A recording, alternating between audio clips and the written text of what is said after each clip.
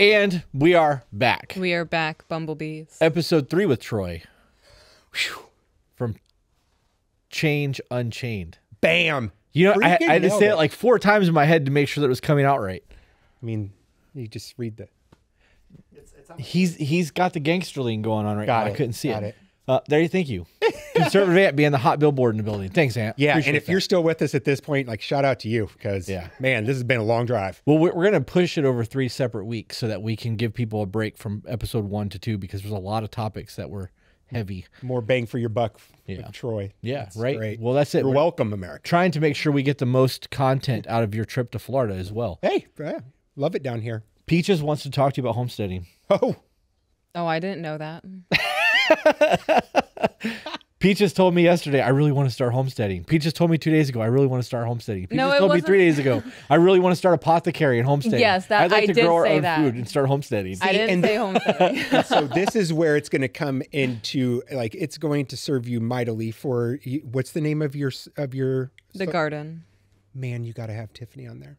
Things about apothecary. Because these are things that we do around the ranch. I say we, and by we, I mean her. Right. And what she teaches the individuals that are with us, like they'll take long walks around our 21-acre property. And for instance, they'll gather a bushel of bone set, which is this growth that we have in abundance on our property, and how to shed it, how to build tinctures out of it that are good for cold and flu. And this is one of like a million things that my wife does. She's like, she's like a really cool hot witch. That's dope. She is dope. She is dope. I told Chris this morning that I need to get myself like a fanny pack or something so when we go on our dirt bikes, I can gather herbs instead of paying for them. I've heard this dirt bikes. Is this y'all's jam? Okay. Is this just like your couple's thing? Hold on. I actually started wearing a fanny pack when we ride, and then I upgraded to a backpack because we started collecting all kinds of shit when we ride. And it's all for me. What do you put in a backpack on a dirt bike ride? Let's see. We have found snail shells. Feathers. 4 or 5 really nice feathers. Rocks. Rocks.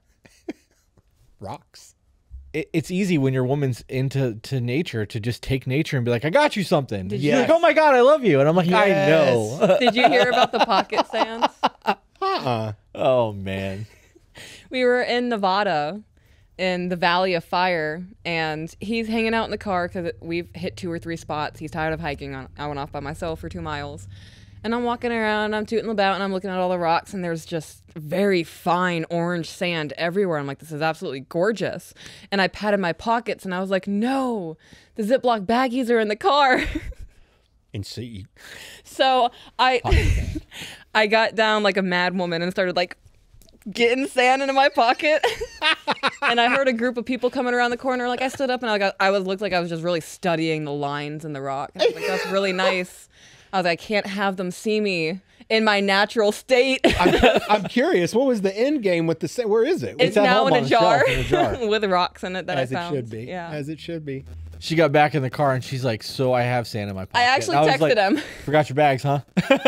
That is hilarious. Yeah. She then was like, I'm glad you don't judge me for having sand in my pocket. I'm like, live your life, babe. As long as you're happy, I don't care. Did either one of you grow up in the country at all? A farm and homesteading? Kind whatsoever? of. Kind of. Yeah. My cousin and I have family that's got, 20 acres up there now?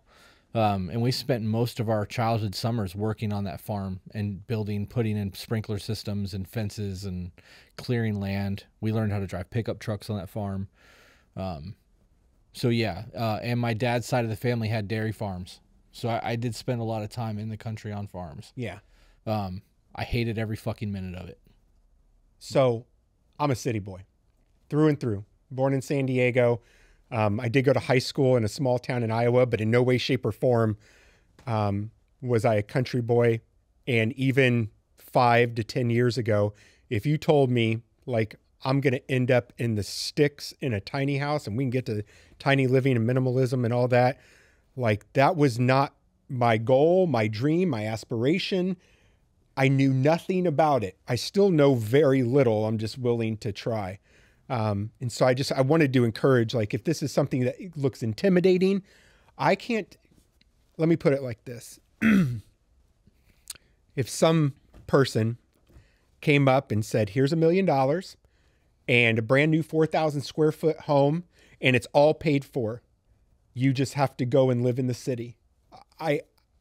People will say I'm full of shit. I promise I would turn it down to live in my shed. My home, my current home, is a shed from Lowe's.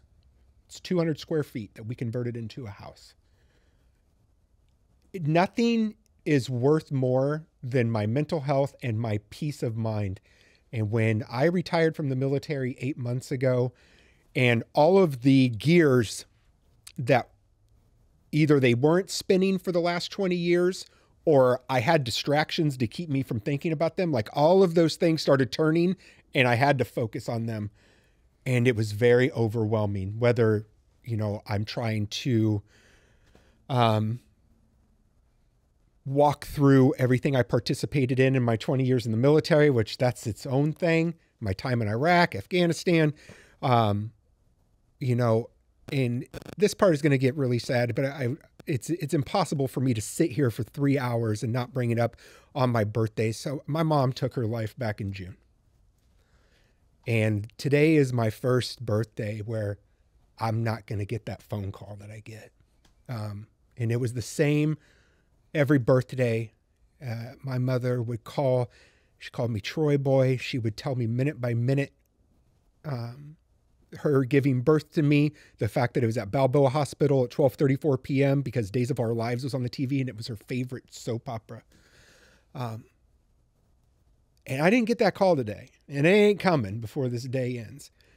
But I bring that up to say, number one, I love you, Mom. I love you, and I'm glad that you're at peace. But working through that since June 16th to today, in the atmosphere that I have out on the ranch, surrounded by nature, where I completely turned myself off from the world, from social media, and I built this 8-foot by 8-foot deck in the middle of our property, and I just cut a pathway to walk to it. And there's no electricity out there. It's got a ice tub bath that I do cold plunges in. But I just sit out there and I meditate each morning, and I can't tell you how good that has been for me, that I would not have been afforded that quote unquote luxury living in the city, listening to car horns and your neighbors tell you about their new whatever, like construction. My God, it's my closest neighbor's 2 miles away. Oh, I love that. It's bliss. I bet it is. It's bliss. And don't get me wrong, it is very hard work. I live in a shed in the woods on a piece of land that 3 years ago didn't have power, water, nothing. We've done all this on our own in 3 years. I wouldn't trade it. You can't give me enough money to leave my current location. And if mental health is something to you and the busyness of day-to-day city life impacts you negatively, I can't encourage you more to attempt this lifestyle earlier than later. I love that for you guys. Yep. That's amazing to hear. And I watch it impact the people that stay out at the ranch, because it's just quiet. I mean, most of these people are coming from loud chaos, people, busy city, lights, all that shit. And they're coming to caw, grasshoppers, wind in the trees. Every time a survivor comes out, they get to plant their own fruit tree in the orchard, and they tend to it. They have their own garden box in this fenced in area of the property, and they get to learn, like right now, my wife is teaching, the winter plot. It's, God, I'm going to butcher this. I'm sorry, Tiffany. I promise I listen when you're talking to us. You just don't retain it. Check. And, you got the winter squash and the beans and the certain fruits and certain vegetables in the garden boxes that grow. And she gets to sit there in the quiet and teach about that. And it's a beautiful thing. And it's what my wife, again, will be married 25 years in March. Okay. Been through a lot of shit. And this was her dream. She is in her element. Like when I tell you my wife is like the good witch of the North, like that's her. That's who she is. And she sacrificed so much to be a military wife. If you try to picture who I tell you my wife is right now, I couldn't be more contrarian who she made herself to be for the benefit of my career and what I wanted to do with my life. And the fact that I get to give that to her, and I don't mean that in a me man, me give. The fact that this is something that I have created with her, and this is how we're going to spend our last 30 to 40 years on this planet. I'm very proud of that. I have to pause you. Why would you take that statement and turn that into a me man, me give her, when you are providing a life that she's otherwise would not have had? You're not in the military anymore. She has that. I'll tell you what it is. And it's me. I have become ultra careful on the internet. Listen, I'm not saying that's good, bad, or indifferent. It's just become a trigger response. I protect my wife with everything in me. And because of my presence online, that hatred has migrated to my spouse. I get that. So what is it I can do to mitigate that? Do I actually think that, like, I am proud of that. I am a fucking man and I'm proud of what I've provided for my wife, the end period. However, I also know that I'm sitting on a podcast with 1.2 million followers that is going to generate however many views. And there's going to be people that could direct that hatred, because people love to get mad over nothing, to my wife. So if I have to chink my pride a little bit to guard her, so be it. Yeah, I don't think it's a pride thing. I mean, I guess it is technically the definition of pride, but I don't know. I think that you should be, I would never downplay that. That's a me thing. One of the greatest accomplishments I had was climbing in the bathtub with Peaches and going, I don't want you to go to work anymore. And she's like, what? And I was like, even though you work for me, because at the time she was my body piercer at the shop. Yep. I was like, I want you to stay at home. Yeah. She's like, I don't know if I can do that. I'm like, well, then think about it. We can talk about it. We sat in the tub for 2.5 hours having a conversation, and next day we had a little bit more of a conversation. A little day after that, we had another one, and 2 weeks later, she finally was like, okay, I'm ready to do that. And she could have continued working, or I could have asked her to stay at home. And though I didn't give her this life, I provide the life that she's able to have. I take fucking huge pride in that. I don't give a fuck what anybody has to say. That's one of my greatest accomplishments.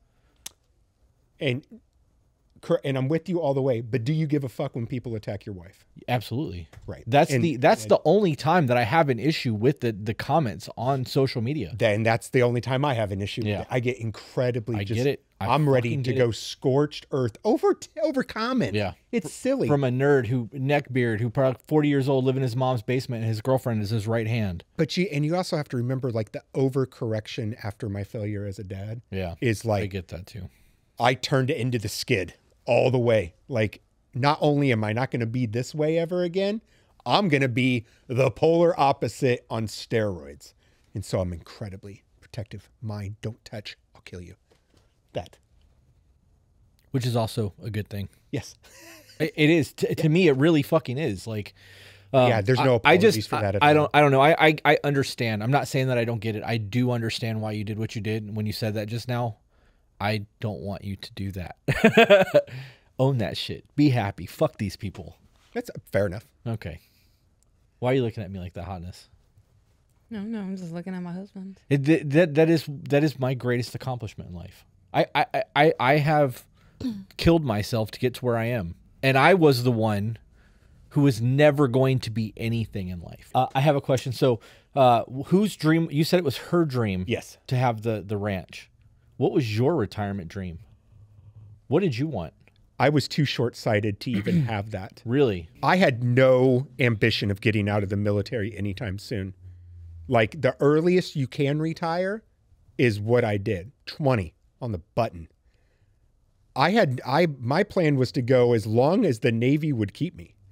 By that time, I would have been old, broken, and a pension large enough that it really didn't matter. So I wasn't thinking about it whatsoever. But I know that in my head, never once did I paint the picture shed in the woods. Yeah. Shed in the woods was never on the docket. And now you're fucking thrilled living out there. I could not be happier. So tiny living, minimalism, and how it bled over into our organization, right? So we learned when we did it for the very first time, the freedom that comes with it, because the biggest incentive of living homestead lifestyle and tiny living and minimalism is being debt free. Right. Of which we are completely. I own my vehicles. I own my land. I own my, but you still have to pay taxes on your, yeah, no shit. Everybody always comes out, don't you have to pay taxes? I say, yeah, man, we all do. But I'm also a disabled veteran after retiring, so I don't, because Alabama rocks like that. So living the debt-free lifestyle is so freeing, knowing that I don't owe anyone a single cent for anything. Right. And to me, that freedom, that release is worth more than walking into my mansion for me. Right. You couldn't convince me no matter what, that is the pathway for me. So anyway, we started living this lifestyle, seeing the freedom that comes with being debt free, living out in nature. And we combined it with this, here's this missing link that we see for the restoration of survivors. And let's combine the two. So the other facilities and homes on the Burn It Down Ranch, which is what it's called, Burn It Down Ranch, I'll tell you why we named it that, are all tiny homes. They range from 220 square foot tiny house on wheels to a 340 square foot tiny house that's in the shape of a boot that my wife drew on a piece of scrap paper and our contractor built. That's amazing. It's super cool. And you can go on all of our social media and we do tours of the tiny homes and what have you. But everybody always thought it's weird because all of our merchandise has Burn It Down, and the hashtag on our website and on our social media is Burn It Down. And so here's where Burn It Down comes from, and naming our entire homestead the Burn It Down Ranch. About 15 years ago, my wife and I were looking at a property in Pensacola. Couple acres, had a home on it, right? Whatever the price was, that doesn't matter. But we had to get it inspected. So we paid the inspector, and he was a friend, and he comes back and he's like, I have some really bad news. Like, the property's beautiful. The price is right. The home is infested with termites. And I'm like we had already moved past the buying it part. Like, we were already convinced we were going, this is like, and now it's at the point where like, I'll do anything to make this dream a reality. And I was like, what can we do to make for this home to clear? And that way we can get the mortgage and yada, yada, yada. And his reply was, sometimes things are so infested that you have to burn it to the ground and start over. So that stuck with me, him telling me that, because that is how I have felt about the topic of child exploitation, about human trafficking, about the institutions within this country and globally, that hashtags are nice, in human trafficking, hooray. And I want it to end too. But there are large institutions and large governing entities that my wife and I believe that they're so corrupt, they're so infested, that literally the only way is to burn it all down and start over, which sounds very radical. It's very anarchist type things. This is what I know. I know that what we have been doing for however long we've been doing it isn't fucking working. That's 4. And we can't continue. It's insanity. It's insanity to think that the current path that we are on when it comes to combating this, because the numbers keep rising, even with all the awareness. Right. Look at all the awareness. That's wonderful. Yay, awareness. But the action isn't meeting the demand. The juice ain't hitting the squeeze whatsoever. So are we just going to keep chasing our tail and going in a circle? Or are we going to burn this bitch to the ground and start with something new? And that is how we got to the Burn It Down Ranch, the end. You know, there's an added layer to that. There are so many cases where we hear that the person who committed the crime of unaliving somebody has joined the manhunt for that missing person. Yes.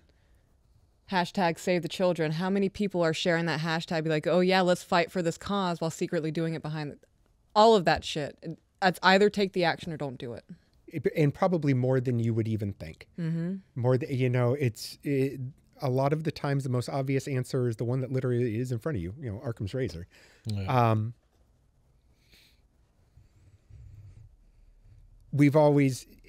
There's always this notion, the white van, the free candy, the burly tattooed guy, watch out for him. Man, I'm telling you, 3-piece suits and ties, red flag me to death. Yeah, I bet they do. I'm here to help you. I'm here to save you. I have some sort of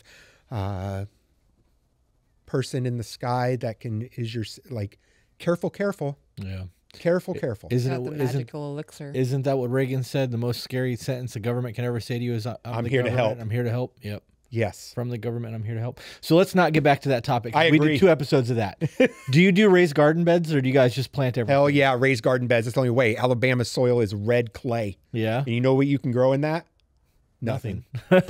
Nothing, man. You can use it to dye your T-shirts. Did you ever see that? What? Okay, so I don't know where I saw this at, but I saw on a television show somewhere that somebody was taking red Hawaiian dirt, throwing it in a washing machine with white T-shirts, dyeing it to a red color, and then selling it as Hawaiian dyed shirts.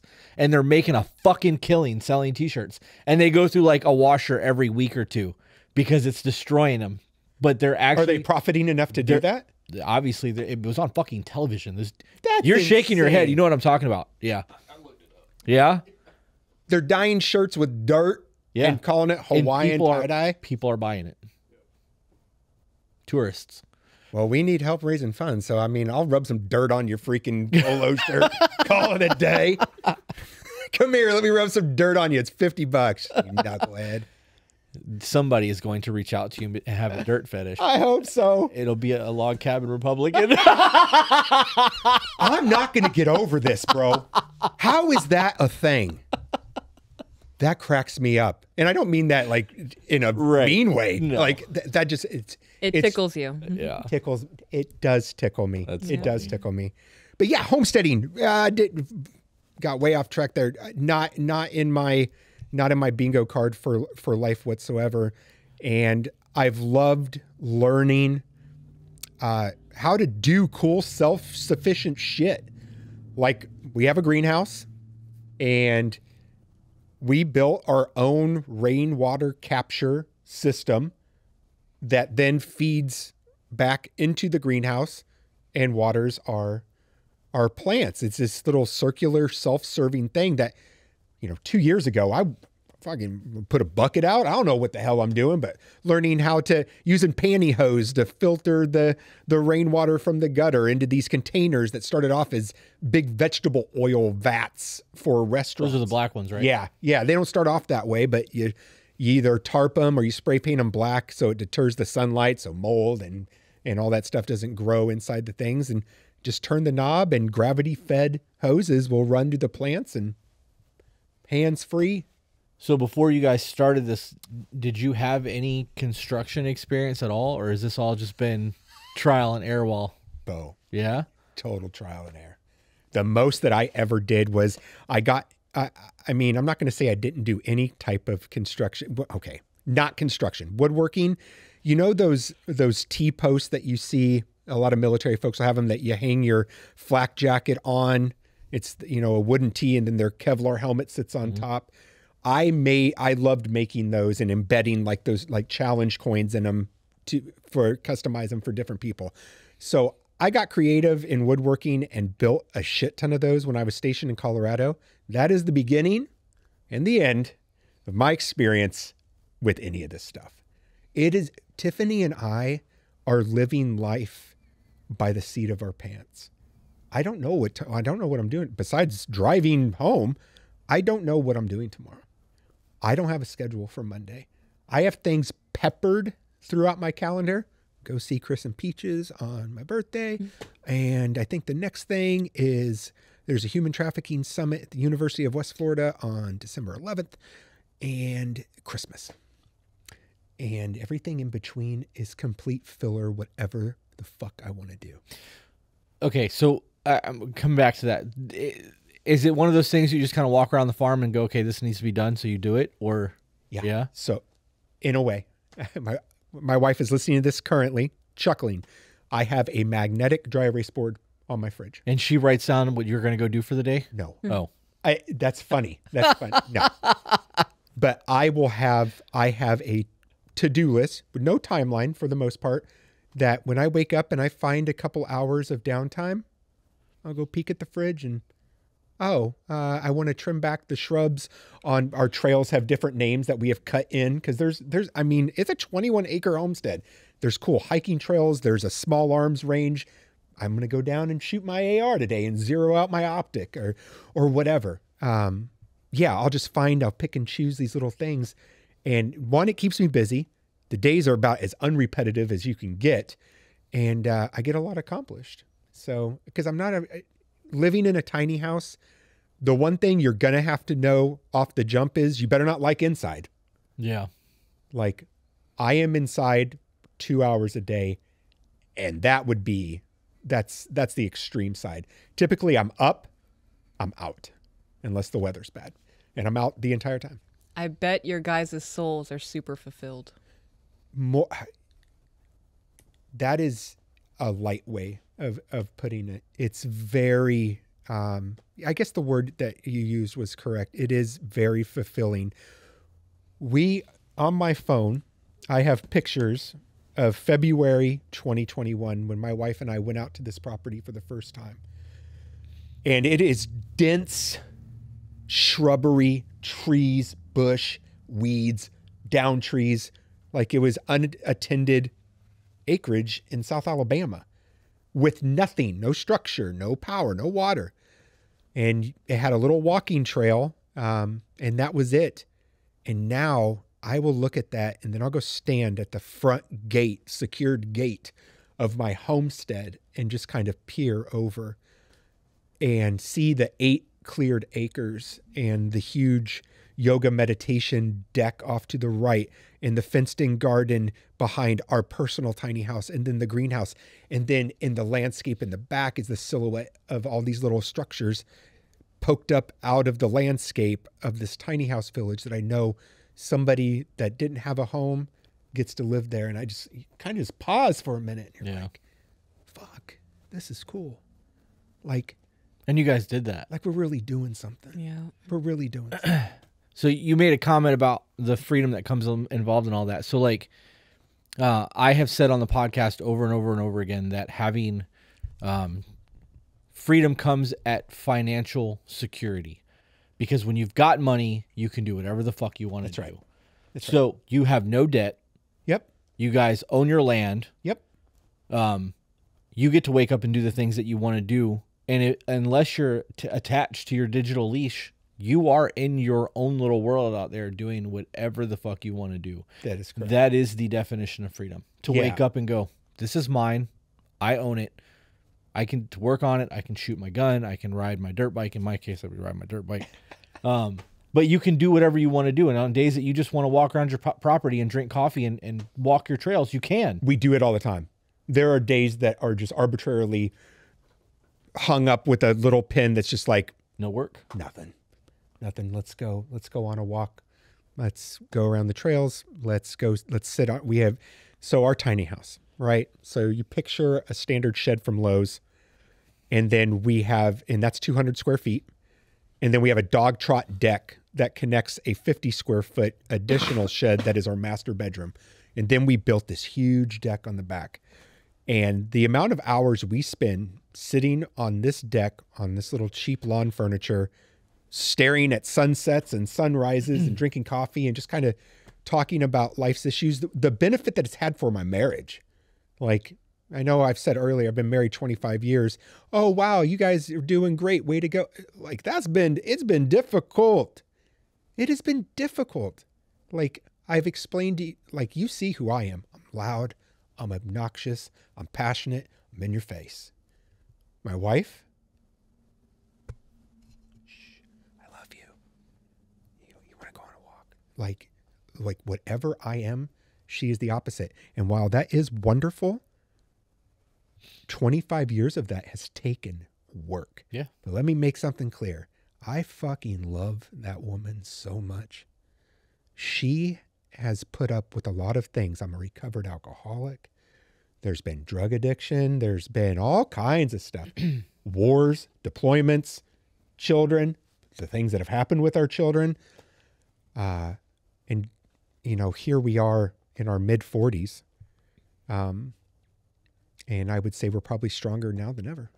You have less distractions because, well, I mean, you obviously are working, but when you're out there, when you're on your homestead, you have less distractions. You guys are not engaging in the rat race that is corporate America. Not even a little. Right. So your time, your quality time is devoted to each other. Like, we have a lot of downtime now. We didn't over the last 10 months, but the last 10 months was a shit show because of the podcast. We have a lot of downtime now, but we spend that time together. She tells me constantly, thank you for wanting to do things with me, which is the weirdest fucking thing for me to hear because she's my best friend. Of course I want to do things with you. Why would you say that? But I get it because I know that there are days that I'm in the house and she's 5 feet from me, but I'm 14 hours into an edit. Or I'm doing work-related things, and even though we're in the same room kind of having a conversation, my attention is here. Yeah. But when we're in Tennessee or we're driving 3 hours in a car to go play putt-putt golf or watch a movie, that undivided attention is the best part of our fucking relationships. Like, everything that we get to do by ourselves is the shit. So for you to be able to sit outside on your porch drinking coffee, watching sunrises and sunset with your wife, that's the fucking dream. Yes. And that's what most people want. They want that quality time. They just don't know how to verbalize it, and they would never take the leap necessary to do what you guys did. And that's scary. Bro, it was scary. Let's not play this off like I was confident in this move. Like, we sold 90% of our shit and our dream home. And like, I told you my experience with construction. I told you my experience with homesteading, being in the country. And I want to walk through how this played out, right?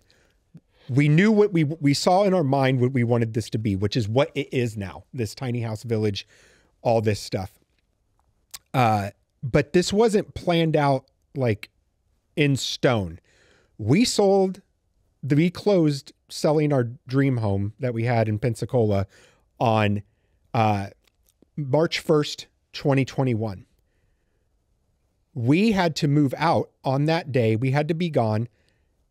And we weren't able to close on the land until March 3rd. So we had to get permission from the landowners for that 3-day buffer to even go and stay on this land that had no cleared areas, no structure, no nothing. We had to borrow an RV for 10 days. Did not have a plan of what our next home was. We had to figure it out in 10 days with raw land. And so we go out there. We find a guy locally to clear an acre, and then went on Facebook Marketplace on day 8 and paid $10,000 for this brand new, and it had some stuff inside finished, and had it delivered on day 10, the day that we had to return the RV. Still didn't have water or power, but we had a roof over our head. And so people look at it now and they're like, what a success. And this is what, like, it was the amount of, God dang, hope it ain't no one ever snake sees that. It was like the amount of chance was wildly high. Why? I mean, this could easily be a horrible ending story where we end up getting killed by coyotes in the woods. You know, it could have easily ended that way. But it didn't. Like, we really persevered through difficulty, learning how to install septic and the different types of septic and all-in-one washer dryers. You ever seen those things? Like, we have that built into a staircase in our tiny house, learning how to live in a tiny house. It's like a huge game of Tetris. My bag of almonds has a place specifically in the tiny house. And if it's not there, it's a mess. Like, you have to learn to play Tetris with life. People watch my TikToks and they'll see me in the same 5 outfits. That's because as a minimalist, like, I have 5 outfits. I have 3 drawers in a dresser. My wife has the other 2.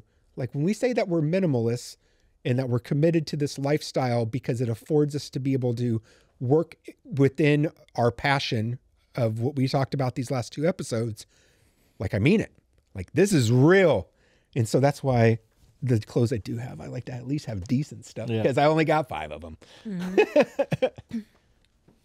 You have homestead questions for him?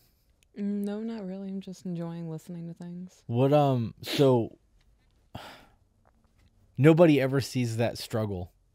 They always see the end result, and then they hit you with "must be nice," or "man, you're so lucky."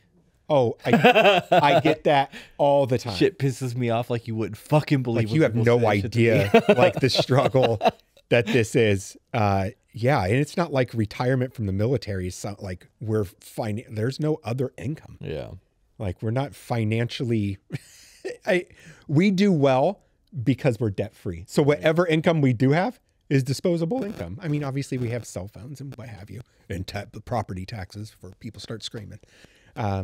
But yeah, it's you can't trade it, bro. And if your wife ever gets the itch, or you both, or collectively, like, don't ignore that. Don't ignore as much as getting away from keeping up with the Joneses. Like, every human piece of fiber in you will fight against that. Like, once you finally break free of that shit, bro, man, it is incredibly, incredibly freeing. Yeah, we want to buy land in Tennessee. 5 to 10 acres was the goal. Yep. I don't want something like if I got 25, 50 acres and only 5 of it was cleared, and that's what I had to clean and keep up with. Yeah. Fine. If it was 25 acres that I had to keep up with, cleaned and cleared, I'm not doing that. I don't want to deal with that shit. But I do want to have enough land that the people that I love can live on the land, and we can have that community without being in each other's faces. So that's what you're looking for, like a family communal living. Our end goal. Good for you. I want to have a massive barn with a kitchen in the middle of the land that everybody can get to on a Sunday. And That is exactly what my wife wants to do. I want a barn dominium though. I don't want a tiny home. I want a barn dominium. I want something big enough to put my gym in. Yep. Big enough to hold all my dirt bikes, and then like 1,000 square foot of living space and like a 1,500 square foot kitchen. I am kind of I am ready to upgrade a little bit. Like, I don't mind the tiny living, but I'm ready. Because we have 3 dogs, 2 cats, and they're all inside, all 200 square feet. Like, Occupying a lot of it. yeah, like I'm ready to let's push these walls out a little bit. Yeah. So a barn dominium is something I'm interested in as well. To be the move. I see my thought process behind the 1,500 square foot kitchen is it would be like the communal kitchen, because people could come over and we can eat in the kitchen, like actually big dinner table in the kitchen. But I feel like if we've got that kind of land, I'm going to be physically active a whole lot more than I am now, and I get to eat gravy and biscuits every day.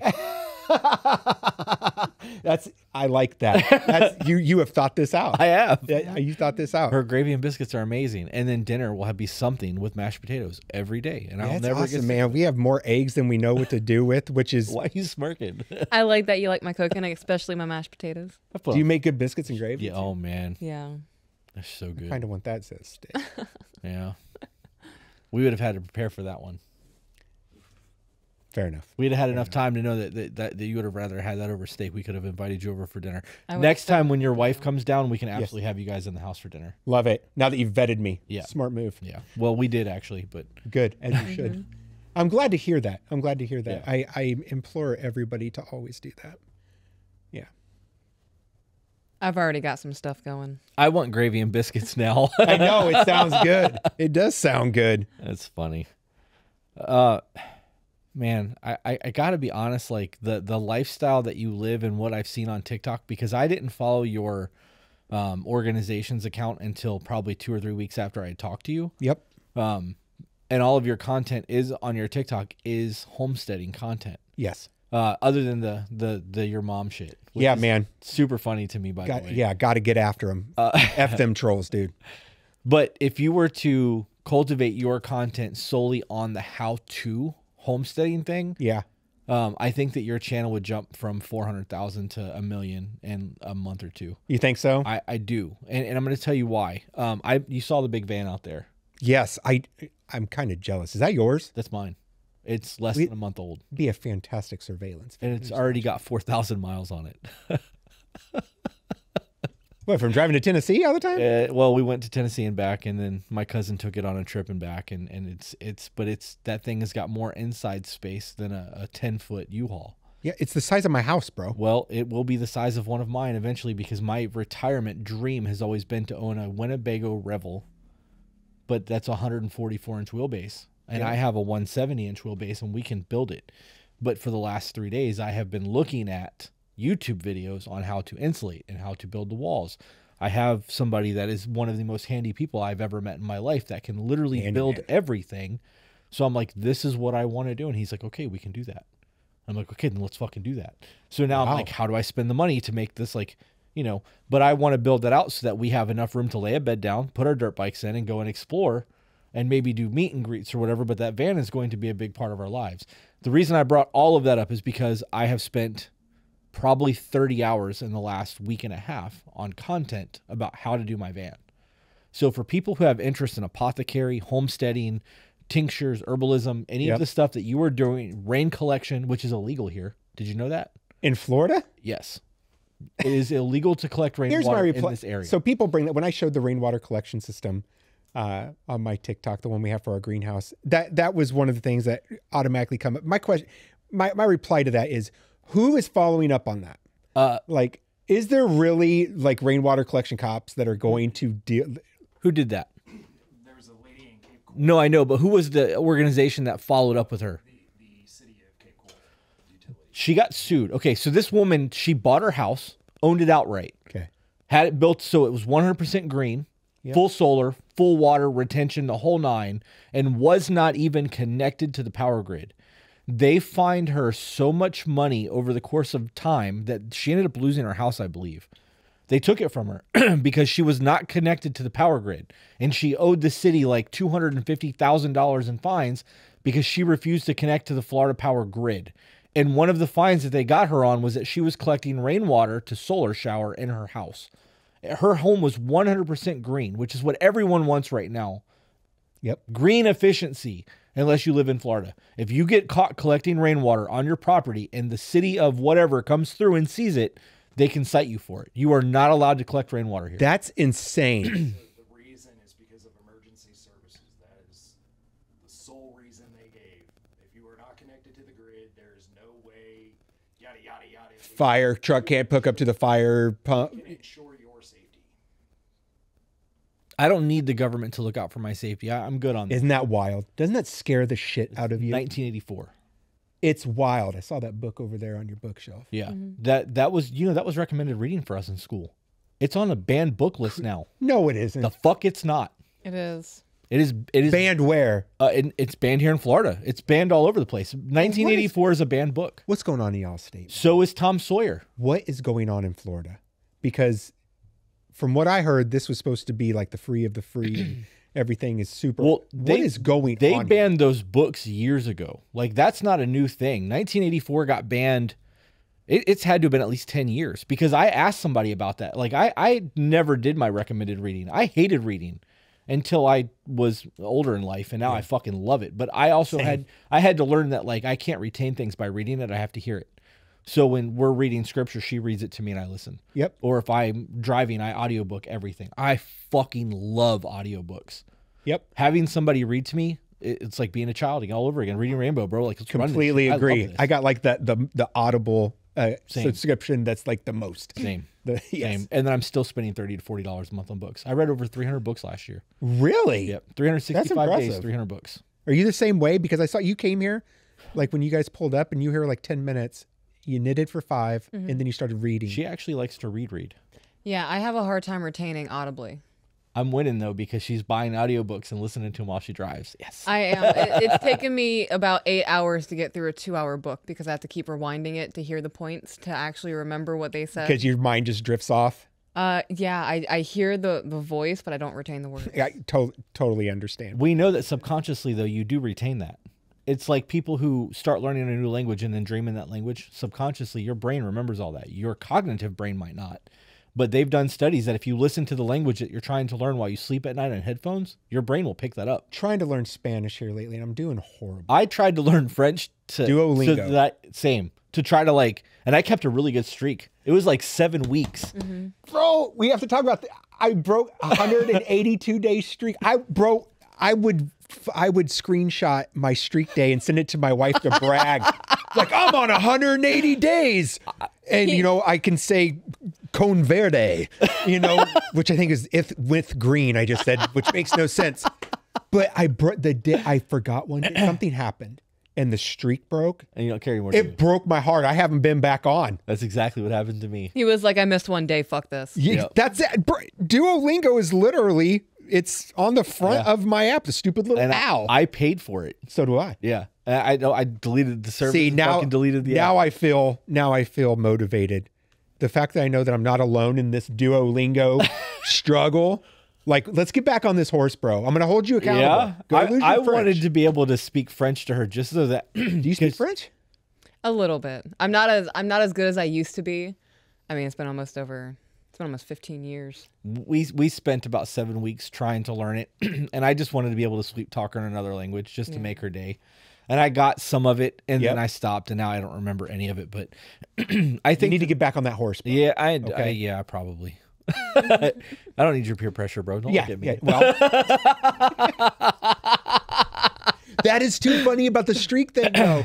Like, that's funny. Now I don't feel like such a fucking idiot. It doesn't take much. You got that groove, and that groove, those updates are little victory awards, like It's rewards. Like, achievements. hey, you did this. A daily achievement. Right. I needed that little check mark because maybe my entire day is shit, but at least Yeah, I learned how to say blue.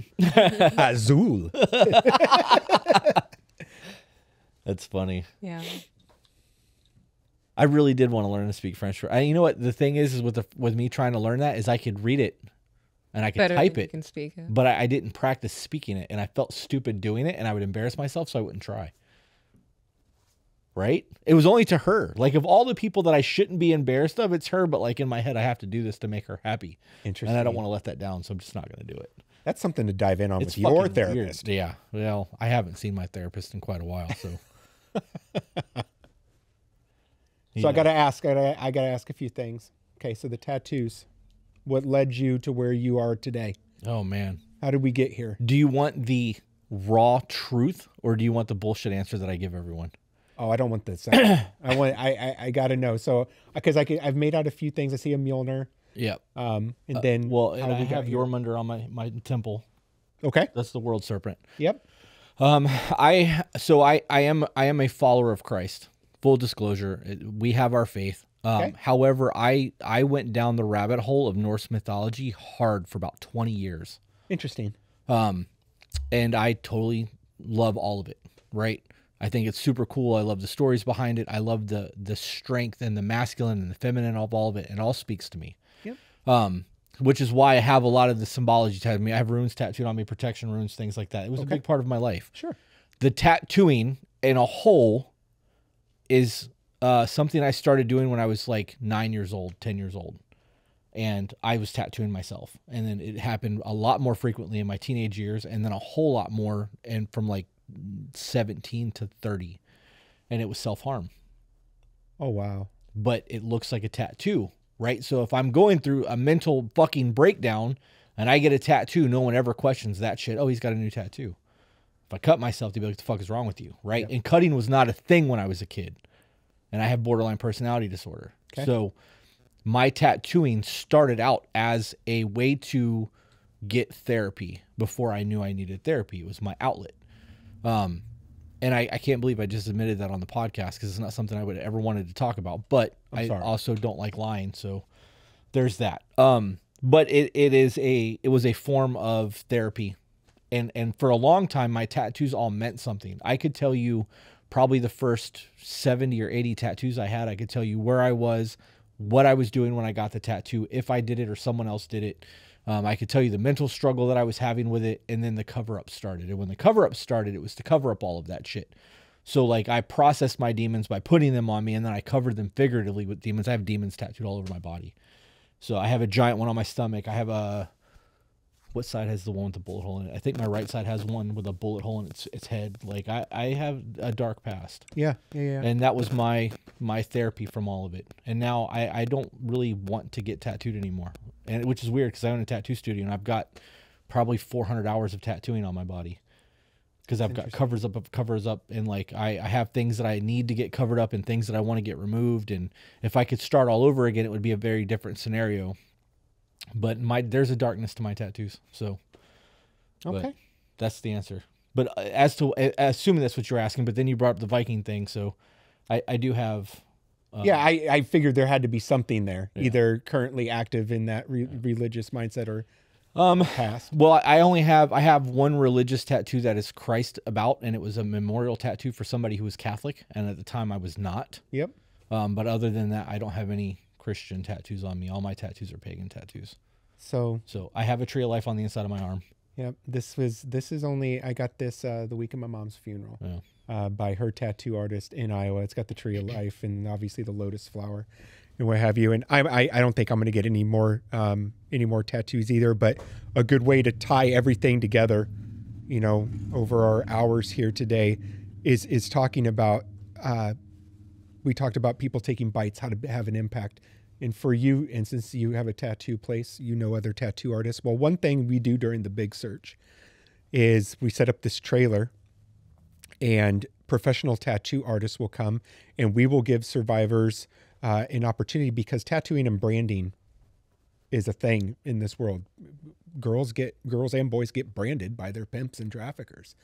And professional tattoo artists will come in pro bono during these events and offer their services to cover up and redo these tattoos and brandings. And I always just thought that was so cool. What a great way to take your talent, your skill, and you're not changing the globe, but you're making an impact in that one person's life in a very massive way, more than you could ever imagine, because these are brands and tattoos that are signifying another human being's ownership of you. Like how, right? Ugh, like it's just dirty. And they come to the property and do that?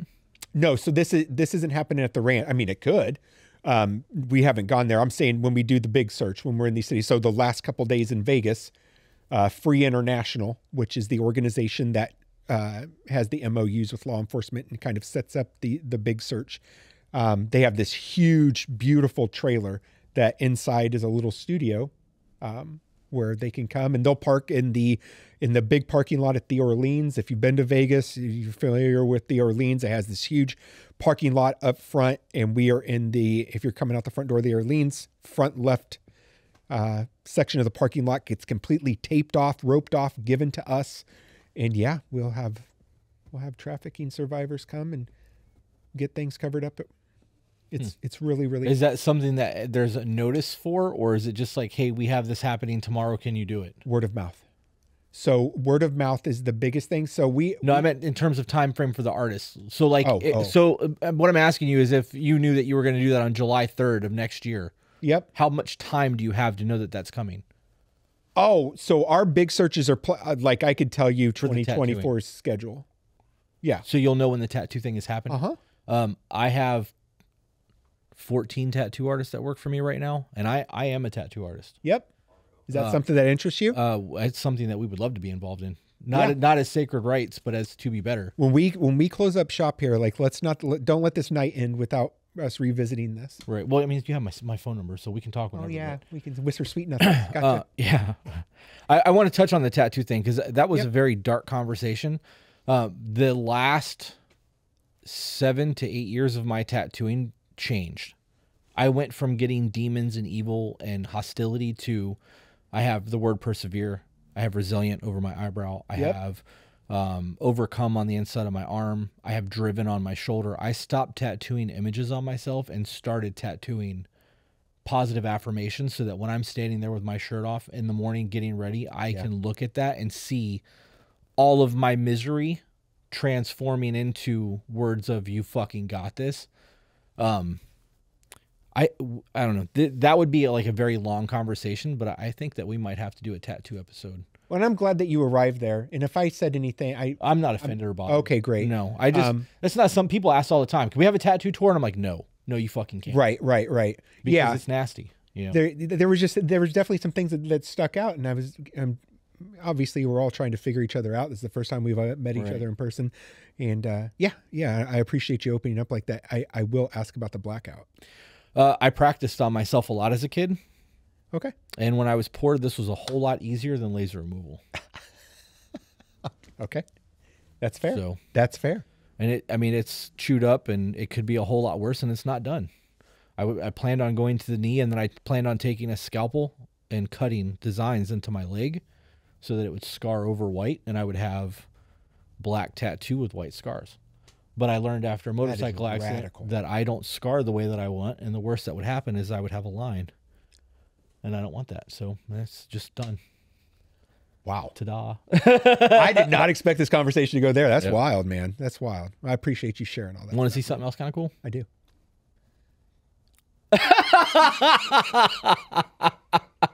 You do that on purpose? Yeah. Okay. I have done something myself. Okay. That this has obviously never been public. In fact, the only person that ever knew was my wife and my mother, which that's a different story how she even found out. But I got the Prince Albert. I have one of those too. Yeah. Did not enjoy, others did not enjoy, and by others I mean wife. Bad decision. The worst part of that decision is that even though it was removed, still have 2 streams, right? Man. Yeah, that never closes. That is the worst. Mm-hmm. It's the worst. So essentially, I am in a perpetual state of my wife screaming, "Sit down with UP." Yeah. Yes, ma'am. Turns you into a sprinkler head. It's the worst. Yeah. And nobody ever tells you that either. Poor decision. As soon as people are like, "Hey, I wanted to do this as a body piercer," I'd be like, "Just know that if that heals, it will never close." 1999 was a wild time. 98 for me. I've got the obligatory 90s tribal. Oh, man. Oh, let's go, Goldberg. I was going to call you Aaron Lewis, but that works too. Exactly. Dude, I am as about a cliche a 90s dude as There's nothing wrong with that. Not even a little. Not even a little. That was the wrong side, though. Yeah. Yeah, he's got it on his neck. It's funny. I have a tribal too, but yeah. And Chinese caricatures that you don't have say what it says. I don't have any of those.